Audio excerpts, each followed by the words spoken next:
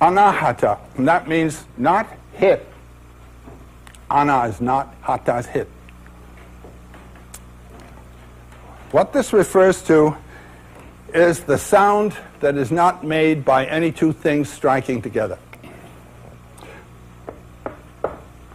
Sound of my voice, any sound you hear is made by two things striking together, the voice, the air on the larynx cord. What is the sound that is not made by any two things striking together? It is Om.